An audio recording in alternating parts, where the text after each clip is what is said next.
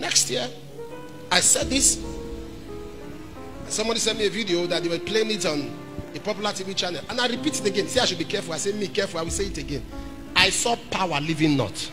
2012, not even election year. I say, I see a new president. 2012. So they say I was confused. I said, thus said the Lord, Jonathan, go home. Do you remember? The Lord said, you are the last PDP president.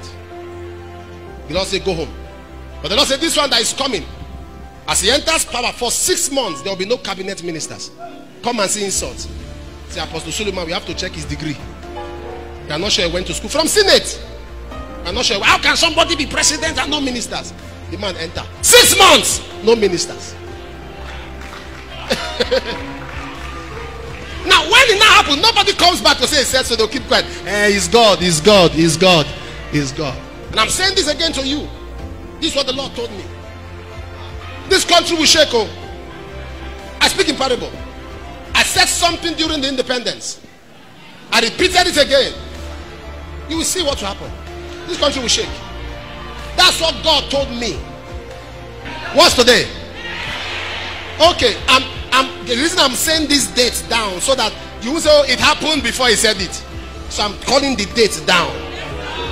6:35 p.m. December 30th, 2020. Not it. The Lord told me audibly that number 2 will become number 1. It's a prophecy. It's a prophecy. It's a prophecy. Nigeria will not break. Nigeria will not divide. There will be no war in this country. What God will do, he will do it silently. Those who are planning for 2023, listen to me. They should pray to see it. They should pray to see it. In Lagos, I prophesied that there will be no cabal. So let's open up to what God is going to do. I've heard from God. I don't care whatever you say. Carry this clip, abuse me, insult me, say any kind of thing. It doesn't mean my skin is thick, very thick. It doesn't mean nothing to me. Call me bad prophet, call me bad pastor. Now you get your mouth.